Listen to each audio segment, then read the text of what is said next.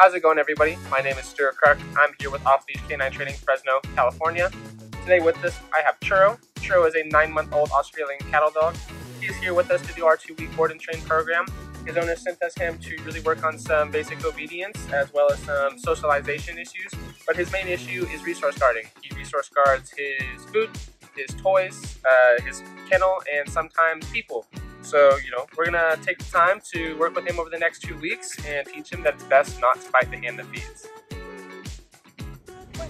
Alrighty, everyone, we're gonna see if Churro can show us some of these resource guarding behaviors with his toy and his food. Churro, yeah, come on, bud. Yeah.